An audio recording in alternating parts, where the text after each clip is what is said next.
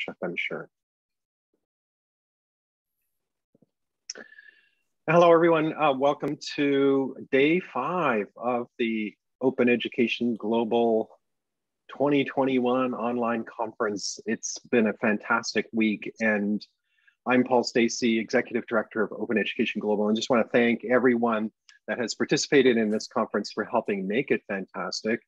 And we have a number of people with us today who have been integral to the entire event, and we thought we would share some of the insights and observations that we've had over this past week about what's taken place during this conference, talk about some of the bridging activities that will move forward into the next year conference in Nantes, France, and conclude actually with our hosts, Colin and Melanie, who are here with us, with a little description of what will take place in Nantes. But why don't I'm kind of going to act as chair. I'll turn now the floor over to Colin and Igor to share with you some of their experiences and takeaways from this week. Okay. We do. So I've got a microphone. So hello, everybody. Some of you I have seen in occasional places, left, right, and center. Actually, I did spend a lot of time on the French and Spanish rooms. And so I might have missed some of the people in the English room. So let's tell you a little bit more about that in a minute. So first of all, yes, thank you to a number of people. So thank you for people in Nantes first who have done a huge job towards organizing this. I'm really thinking in terms of Melanie, who's going to be speaking a bit later. I mean, she's been extremely active in helping us organize this. Also would like to excuse Madame Karine Bernot, the president of the university. So although this is a very important event for us, I mean, the things are moving very fast in Nantes because we're trying to sort of promote so hard open education that we are getting an enormous amount of people from the ministry asking us to do things about it. So she was very busy. I really hope that when we do have the meeting in Nantes in a few months' time, she will be with us and be able to tell us why it is so important for our UNESCO question. So thank you also for UNESCO for the patronage. So this was non-trivial. It made it a little bit more complicated to organize in a certain number of ways, because it was a huge honor to actually have the flag of the UNESCO with us during the whole conference. It's a huge responsibility too, because it's not just like having the logo of just any old company or organization. There's a large responsibility with it. I hope we've lived up to it. And they have lived up also to our expectancies. And thank you specifically for Zeynep Varoglu from the UNESCO, who put up this webinar we had on day 1, on Monday. You may have been there, and we had this simultaneous translation in 3 or 4 languages, which made it very strange to follow and move from one language to another. It was the first example of multilingualism where we were really switching from one language to another. That was great. Also specific members of the advisory board of what is called the Dynamic Coalition, with which we hope to be able to work in the next few months, were with us during the whole conference. So thank you for their involvement in a number of sessions. The 2 program chairs, Wayne Holmes and Davor Orlik, this wonderful program. So I think, well, thanks to them, because if we all enjoyed ourselves, all found that they were really exciting papers, it is because they sent out a huge amount of big mails all over the place to actually make sure everybody was in the right place in the right time. So that was great. Remember also that not only there were the sessions and the webinars, but there were also the interactive activities, plus all the pre-recorded talks. So that was important also. Other people who contributed extremely hard to the conference, the session chairs, who were all given instructions, and I was amazed that they actually understood what they had to do, because I got lost, even if I'm part of those who tried to actually write out bits of what they were supposed to do. The rapporteurs also have started their work. We will be talking about them later. They are of very, very big importance for the future. It's their role to make sure that all these important findings that have been identified during these 5 days actually get reported and are the starting point for the next conference. So thanks to them. Okay, So that's my thank yous, and perhaps just a couple of reflections about, what could be the strong points. I mean, it's very unfair because I've got a very biased view. I mean, I certainly had some strong views before the conference, and they're even stronger after the conference. And then I only saw part of the talks. So perhaps I'm going to have missed something really essential. But that's where we're a team, so all these things will come in. Anyhow, the first and most important thing to say, in my view, is that multilingualism works. It was fascinating to go to the French sessions, to the English sessions, the Spanish sessions, to also speak to the person organizing the session in Arabic. And I'm sure that the same things were said in the Chinese session. People all started their talks by saying, wow, going to an international conference and being able to speak my own language, what a pleasure. So that's the first thing. It was the pleasure of the speakers to be able to express themselves in their own language. I think this was something important. Second important thing was that people talked about the same things, but in a very different way. So I'm lucky enough to actually get along with some of those languages. It was fascinating to see that basically we were having very different conferences. So the Spanish had a very strange point of view about certain topics. The French would be talking about the same topics, but the whole culture, the whole history of the countries would reflect how they would be doing this. And I'm sure the same thing was happening also in the English-speaking part of the conference. We'll have to reflect upon this. I mean, this is going to take time for us to digest. Because on one hand, you might think this is disappointing because we should have all these people together. But if putting everybody together just means that we get the wrong type of globalization, the one in which everybody has the same standard way of thinking and speaking, that's not what we want at all. So somehow we want to keep having this huge variety that has exploded during this conference, keep having it, and yet it still has to sort of get into a melting point somehow. It is going to be our job to do this. We're open to suggestions and ideas, but it is a very important question. Just very rapidly, a couple of other issues I saw. Librarians are becoming the stars. It was clear in the Francophone conferences, but I also saw a number of librarians in the other communities. It doesn't mean that it wasn't the case already. I just think it is much more the case in this edition of Open Education Global. Another issue could be the issue of quality as being something where people have now not only decided to actually do open education or create open educational resources, but they're all, in all countries, finding it essential that these are of quality. I'm not going to discuss quality because that is one of those issues in which the difference between the cultures and the languages is really, really strong. But I'm just going to say that I think it's a sign of maturity of the field. It's not about just creating them. It's now how to make sure that they actually work and get distributed. We need them to be of quality. And then we start discussing what this is. Anyhow, I'm going to be told off if I go on for any longer, and I would pass on to Igor.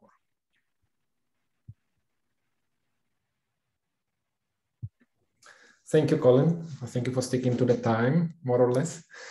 Okay, so if you have not really been involved in the organization of conferences and international conferences in particular, you might not be aware that this is actually an intensive process. And so likewise, the planning of the Open Education Global Conference, both online and the in-person Congress in Nantes, has been a significant undertaking. For nearly a year now, we have been meeting with our co-hosts on a weekly basis. So from my side, I would specifically like to acknowledge the enormous effort that the team at Open Education Global has been putting into the planning and the execution of the conference.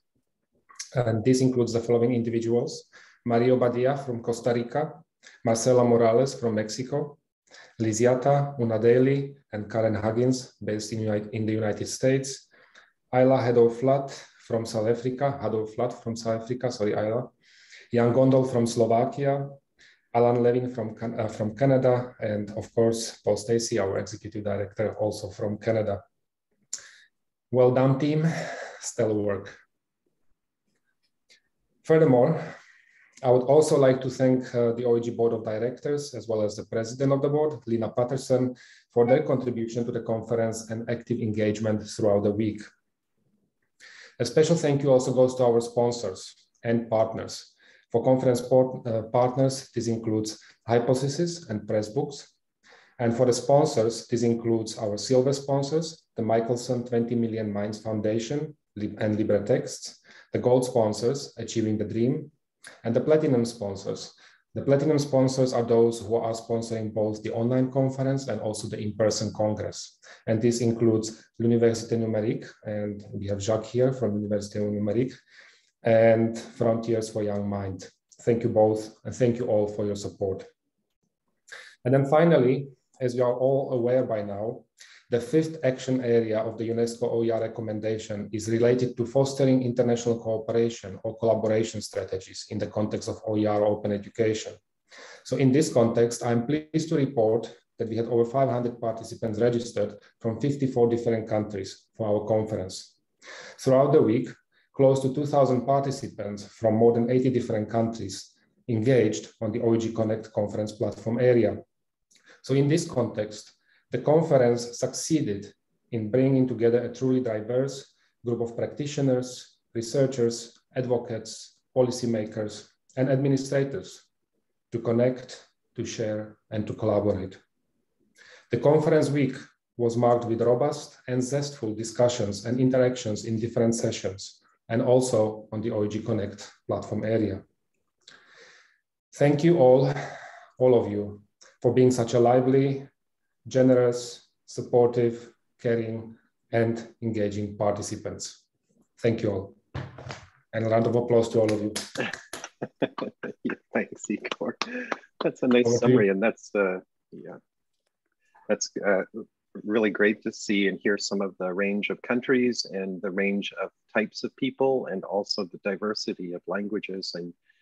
And yeah, I think awesome work, everyone. Thank you to all of those that have been involved. As Igor mentioned, one of the ways we've designed this year's conference is to feed into next year's conference. And so the theme of the UNESCO OER recommendation will be sustained from this year's event right through to next year's event. And next year's event is in May, so there's a bit of a gap of time between these two opportunities to engage the global open education community. And so we thought it'd be really fruitful to kind of try to sustain some of the momentum that's been built up around raising awareness of the OER recommendation and supporting its implementation by designing some bridging activities that would take place in the ensuing months between today and the next in-person Congress in Nantes next May.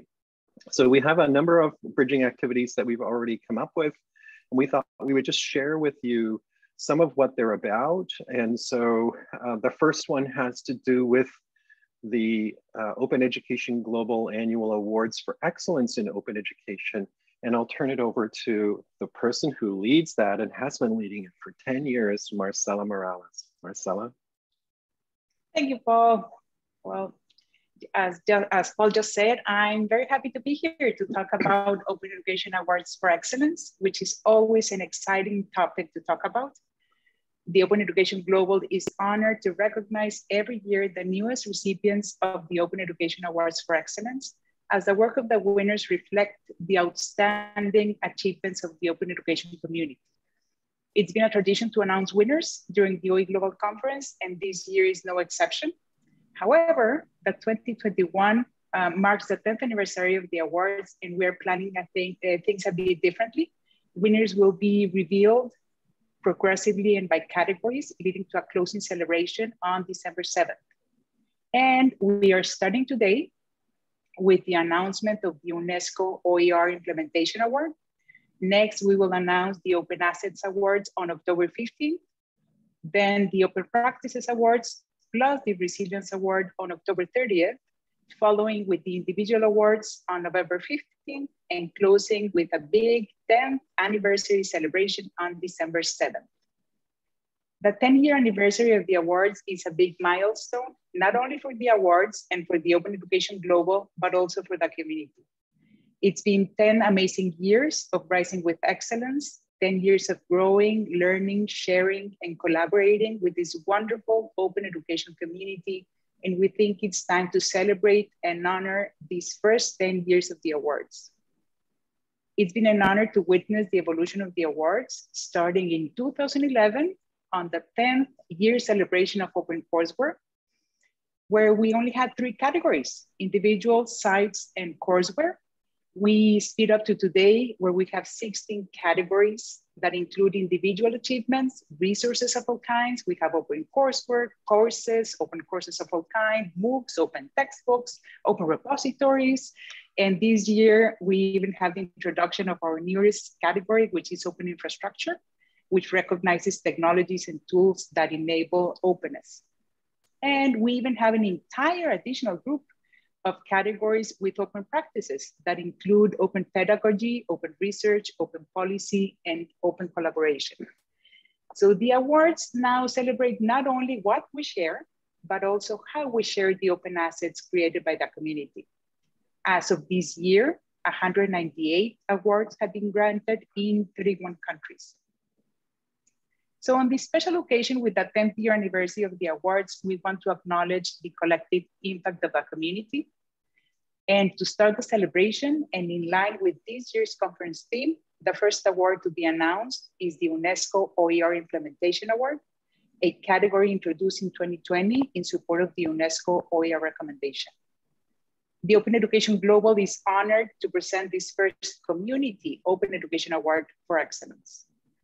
The winner of the 2021 UNESCO OER Implementation Award is every one of the 294 presenters at the OEGlobal 2021 online conference for their outstanding leadership in advancing the UNESCO OER recommendation in their own practices.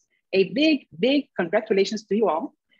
Today you will notice, yes, it's a round of applause for every presenter that we have in the conference. Thank you very much for all your contributions.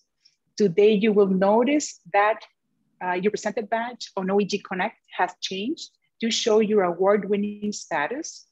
This award badge that many of you probably already saw, this award badge is not only for displaying on OEG Connect. You are free to use it on your personal and/or institution website, emails, or social media.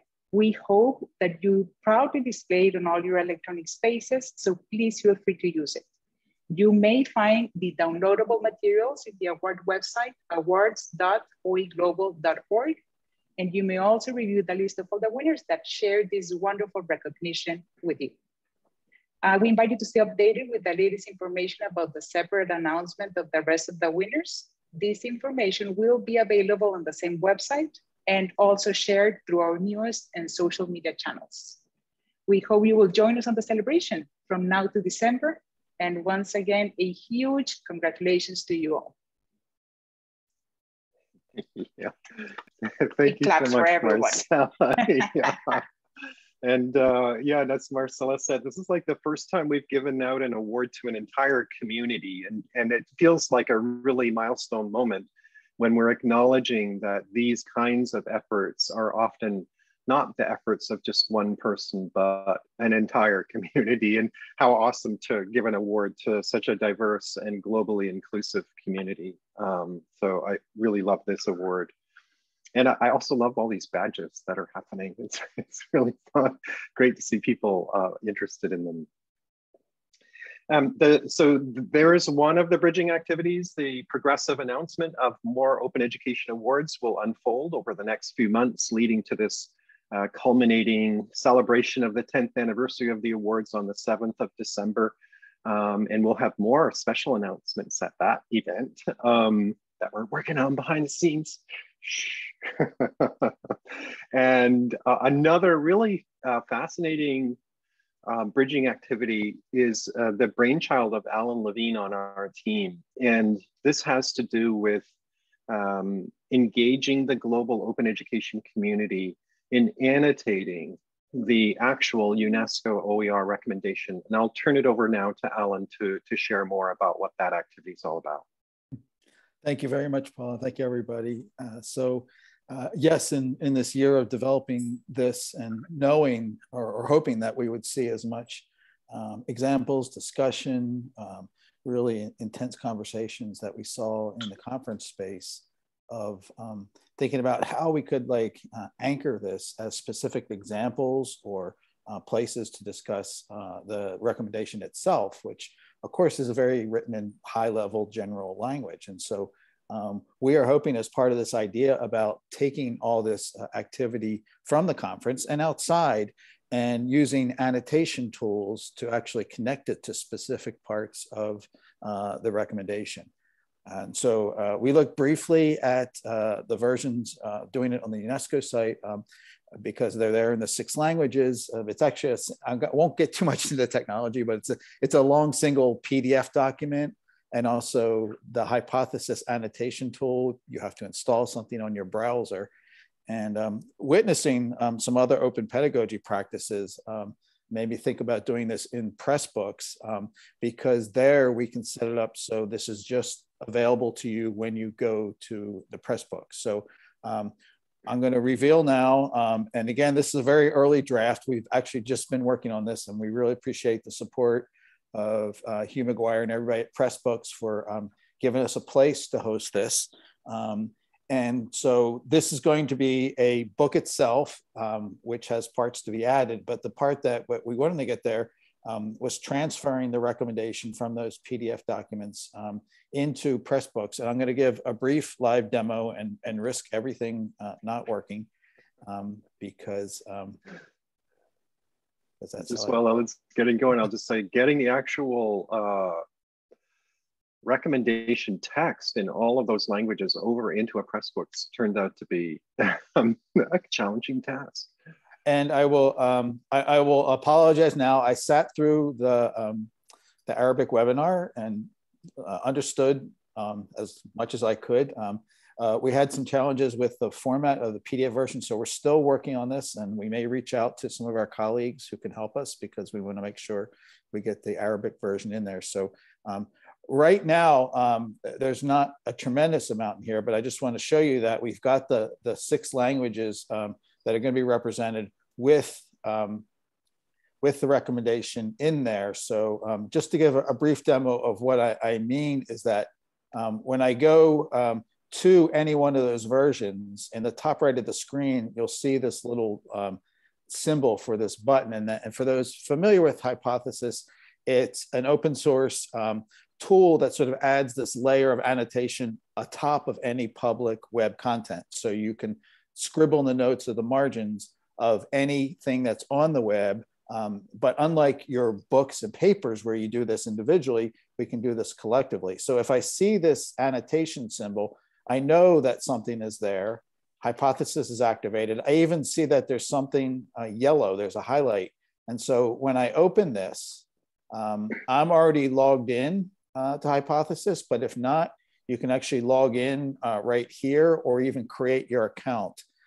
So if you aren't familiar with Hypothesis, Nate Angel from Hypothesis has been hanging around the site. You can contact us and we can help you get started, but it's pretty easy. And I'm pretty sure many people here are familiar with this. So this very first note, so if I was just reading this, there's just a couple notes that have been added by our colleagues that we've been preparing this. But if I'm interested in something, now this is not much of an annotation. This is more of a welcome, something that I wrote to greet people, but you can reply. So again, this is conversational here. So we can have conversations within these note margins, as well as what we're hoping for is that specific examples that people can offer that explain, highlight, we can ask questions here, and we can really flesh out what this means and what it's going to take to implement these. So as a brief example, we have many things at the conference. And so are you seeing this presentation on the Spark, the libraries at work? Mm-hmm.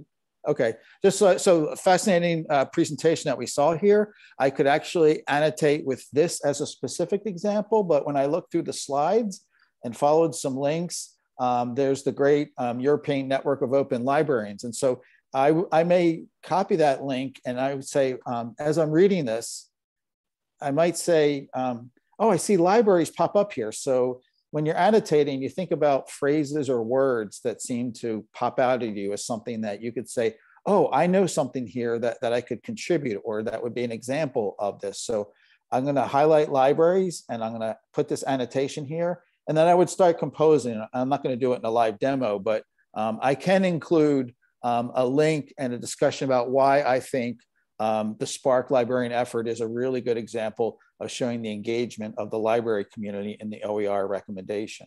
So what we're looking for people to do is to pick their preferred language to do annotation in, and find specific parts that they can either speak to from their own work, offer examples, or pull from all this wonderful activity that we've had at the conference, and to sort of bring this in as sort of like some raw material that we can use between now and when we meet in Nantes in May to sort of carry on this work. And so this is a way to anchor all this activity that we've had at the conference and beyond within the context of the recommendation itself. And so I'm just, to me, like web annotation is like one of the best things that is available on the web for us to use to be collectively sharing knowledge and engaging in ongoing activity. And so we're inviting everybody here and everybody beyond to start participating and annotate with us. Yeah, thanks so much, Alan. I think this is really a really fascinating opportunity, because I know that the recommendation was really unanimously adopted and accepted by all 193 member states of UNESCO. So that signifies kind of a high level governmental support for what the recommendation is calling for. And what it feels to me, this conference in a way is about bridging that kind of high level decision maker level with the people doing the groundwork right on the ground. And in many ways, if we can annotate the recommendation with examples of actual practice and with recommendations in terms of resources and even analytical kind of critical thinking, I think all of those annotations will help decision makers move their initiatives forward in an effective way. So this is a really exciting, I look forward to doing this collectively. I think it's going to be really fun. Thanks so much, Alan, for working on this. I know it's been a big undertaking, but I think it's got a lot of potential.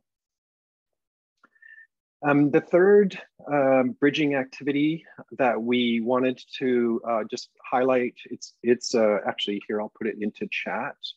Oops. Sorry, just a second, here we go. Is with regard to the explainer videos. And so in the bridging activity area of the OEG Connect space, we talked about 3 bridging activities: the awards, the annotation work that Alan's just described, but also the explainer videos. And we linked to a wonderful example that Paola Corti had submitted with, which she developed with other colleagues, that provided an explanation in multiple languages about the first action area of the UNESCO OER recommendation, which has to do with capacity building. And we really loved this model of having multiple voices talk about what that action area is all about and its importance, and hearing diverse views in different languages that presents that action area and its importance to the global open education audience.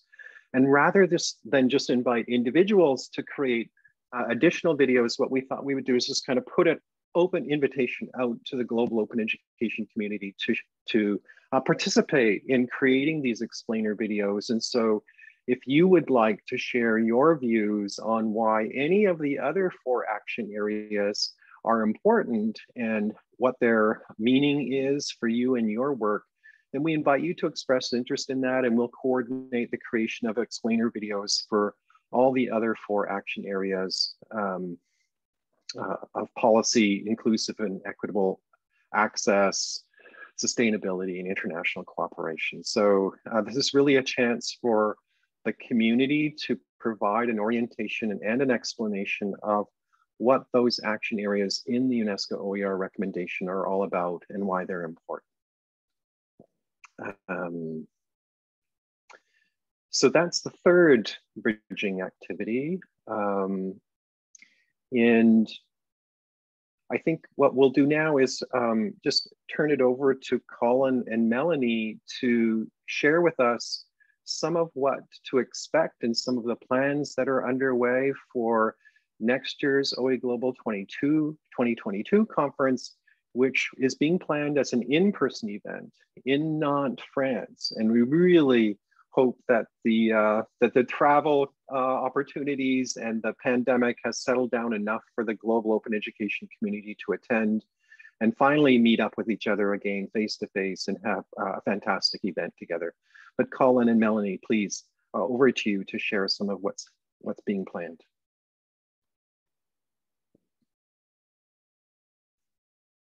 Ooh, Colin's got slides.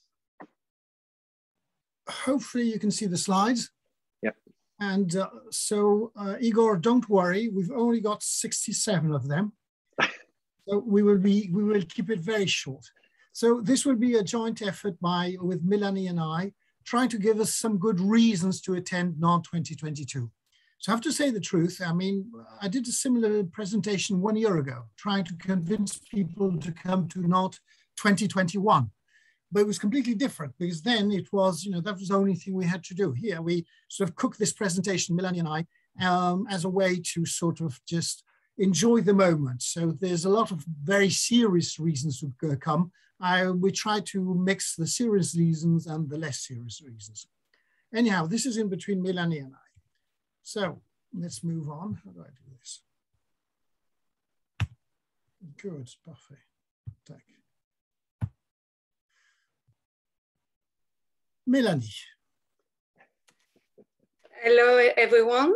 So yeah, one of the first reasons you definitely have to come to Nantes in May is the fact that we have some really good restaurants and bars which are quite representative of the French gastronomy. And I think it's a good point actually for us. Yes, that alone. So I'm having some real trouble with my whatever. So the second reason is that we've enjoyed the Nantes 2021, which wasn't in Nantes, but we enjoyed it a lot. So many things have started, conversations, you've heard about projects which were emerging, you've heard about some initiatives, and you're surely wanting to know what's going to happen to these initiatives. So if you want to know what's going to happen to all these initiatives, you have to come to Nantes in 2022. Melanie. The third reason is the fact that there is actually a lot of to visit. France is very known for her castle. The most famous in here is called Château d'Anne de Bretagne. And the city is also located by the river named La Loire, which is quite beautiful at night. So another reason is that I think in a lot of webinars or discussions, we have noticed that the open education movement is actually on a high. So it's not as if we're in a defensive position. I think that we are being solicited from all sides to actually do more and more. So this means that we need more and more activities, and we need the Congress and the conference to be stronger and stronger. So this is a very good reason to come to Nantes next year. Nantes is also very known as an eco-destination. This is actually the only French city designated as an European green capital. So you definitely have a lot of natural areas, for example, and the same as in Amsterdam. I don't know if you've already been there, but there are actually a lot of bicycles. So there are some challenges. There's some strong challenges. I think one of them is that this conference has been a success, and that makes the next one very challenging. But it also has been a success because it's been online, allowing, as Igor said earlier, 500 participants. So I'm pretty sure we won't reach 500, even if I do hope the borders will be open and people will be able to travel. But there are also some issues that we were able to solve thanks to the fact of being on the internet. And one of them, which is dear to my heart, which is multilingualism.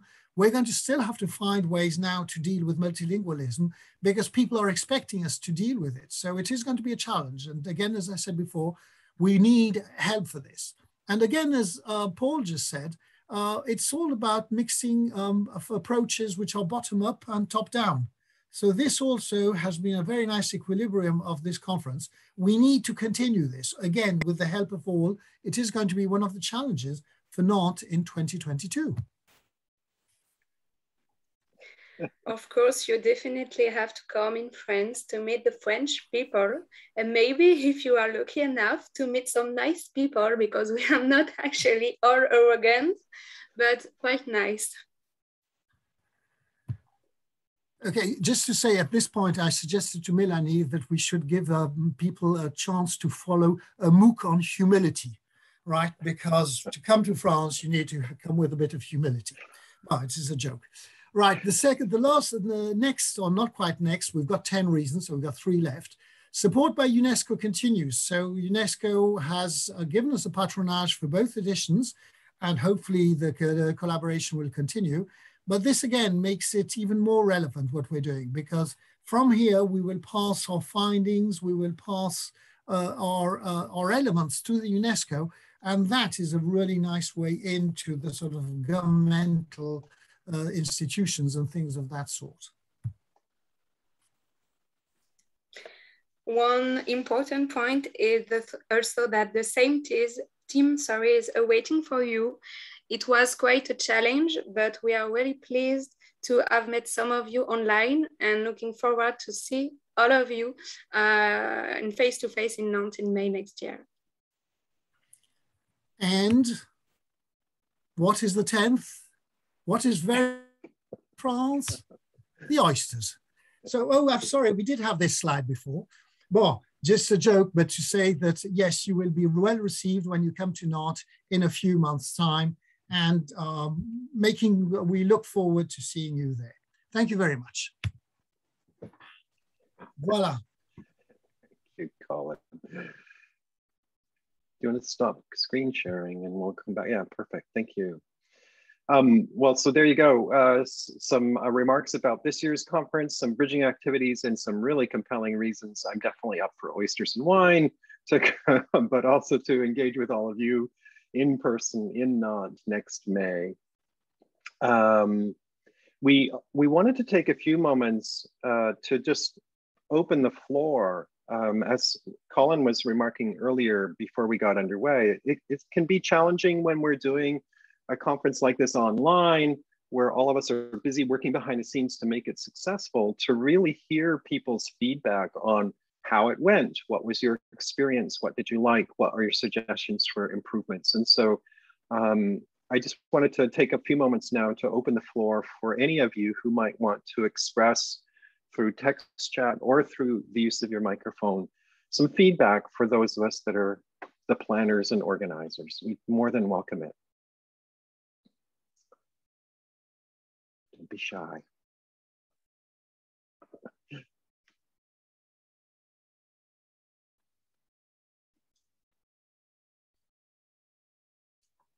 I mean, I'll kick it off if you want, Paul. Sure, thank you.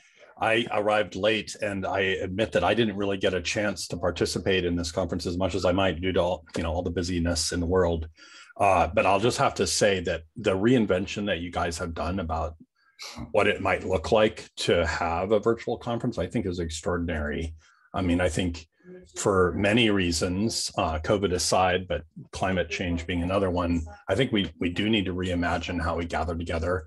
I, of course, would love something better than to go to Nantes as well and have oysters with y'all and wine. But barring that, I think finding ways to do virtual collaboration together is absolutely key. And you guys are really exploring like great new ways to make that happen. So I really applaud you for that. And I know there were a lot of people working behind the scenes. So thank you. Thank you. Thank you. Yeah, we have definitely been trying to innovate there and experiment a little bit. So, Ebba, did you want to say something? I can continue on more or less on the same line. I have been both the presenters and chair during the conference, and it has been a great pleasure and honor. And I think this conference, online conference, has been such an innovative, as was mentioned before, with all the languages. That is impressive, because it is easier for most of us to talk in our own language. So that is one reason. And also the Connect was just great. First, I thought it was a bit overwhelming when I first trying to get into it. I was thinking, oh my God, how can I manage? I said that to Alan before, but then already the second time I went there, it was so structured and it was so easy. And it was so, yes, it was really easygoing. So that was a real success.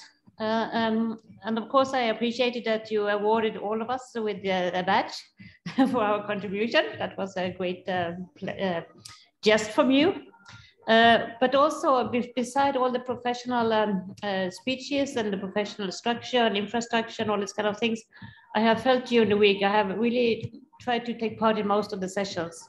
I have felt such a nice atmosphere as well. And like large family and so friendly. And there was also actually one person in my first session, which I shared, and she was a bit early, and Alan and me were there, and we were there half an hour before, and she came rather in the beginning as well. And then we started, to talk, and then people were coming in, etc., etc. And she said, "Oh, next time I will go to a conference, I will really be very early because it's such a nice atmosphere." And I think that is very good, good expression, because a conference is a conference, but the atmosphere and the culture and the people make the conference. So yeah, congratulations. Thank you, Ebba. That's very nice of you to say all those things. Really I want to echo what Ebba just said, because that's one of the things I've really noticed this week is there's been this lovely warmth that has been sort of permeating the conference and the sessions, and a lot of conversation. I noticed this actually too at the OERX domains too this year, where there was, a lot more, there seems to be more focus on layers of empathy and things, which I think is beautiful and lovely. And I thank everybody who's sort of creating leadership in those areas. Thank you, Erica. Yeah, I just want to say that I agree with everything everyone said so far. And just, having organized just one conference before, it takes a lot of work to create the structures and spaces within that, where those kinds of conversations and that, even intimate conversations, can happen. So, I really did feel that there were the sessions that I was at, there was a lovely sense of everybody just relating to one another and sharing. And that was down to, as I said, the space and the structures that you all created, and also the chairing. I don't know, I really want to thank all the chairs, certainly all the sessions I was in, because that's just kind of a little bit of magic that has to be there as well, where people kind of are ready to facilitate that kind of discussion. So yeah, thanks to everybody, and looking forward to next time. Thank you. Thank you, Kenton.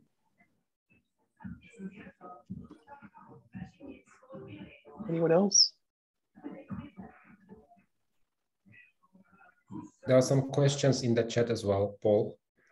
Perhaps something for our hosts. So there are already some questions about the structure of the in-person Congress, whether there is going to be a new call for proposals for the in-person Congress. And there's also another question from Gino, who is asking whether it's going to be possible to actually pay registration fees already this year because of budget considerations. So I'm not sure who wants to address this question. You get to address the second one. So the second one is clear. The answer is going to be yes. So obviously we didn't want to confuse this edition with the next edition. So handing everything at the same time sounded like a bad idea. But we have understood that people do want to spend some money now. So, spend some money now. So we'll come up with something as soon as we have our next meeting. And for the first one, I really think that this is going to need some more thinking, right? Because things have happened in this edition. And I think there's enough novelties and things for us to consider exactly what is going to be the format of the North thing. We do know we've got some wonderful rooms. We've got lots of room to do all sorts of things. It will be physical, so people will be there, will be able to interact. Melanie didn't say so, or perhaps she did and I wasn't quite aware, but I mean, we are already booking venues to actually, so you do eat well, have nice food, but also see nice places. There is, I mean, all that is going to exist in Nantes. There's going to be options, opportunities to interact, and we're trying to keep the prices as low as possible, obviously. But we still have to make that decision of how we, what we put in the conference. But there definitely will be a call, just yes. to clarify that. So we already have done some initial planning, because initially the idea was this in-person event would happen like next week, immediately following the online conference. So there's some planning that took place already about what might be appropriate for an in-person program. And yes, for sure, there will be a new call for proposals associated with that program that comes out. And we hope many of you respond to that and are there next year. Awesome. Was there any other question, Igor, that we missed? I don't think specifically questions. There have been lots of complimentary remarks from different people. So that has been really lovely to see. Thank you all. Yeah, thank you. All right. Well, look, I think we'll start to bring this session to a close, but I want to invite my talent co-host partner, Judith Sebesta, to provide a closing for us here at the end of this particular session. Over to you, Judith. Thank you, Paul. I just happen to have my guitar. I just wrote these lyrics about 15 minutes ago, everyone, so bear with me. Goodbye to the OEGlobal Conference 2021. It's been a great conference and a lot of fun. I hope to see you in France. Guess we're gonna have to wear some pants. So raise your hands and clap for the OEGlobal Conference 2021.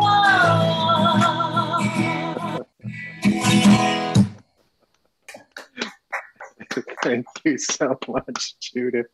That's wonderful. Thank you, and thank you all. There's still some sessions, of course, happening today, but we wanted to provide some summary for the event before it gets too late for colleagues over in other parts of the world. But a lovely close, Judith. Thank you a lot. That was really great, and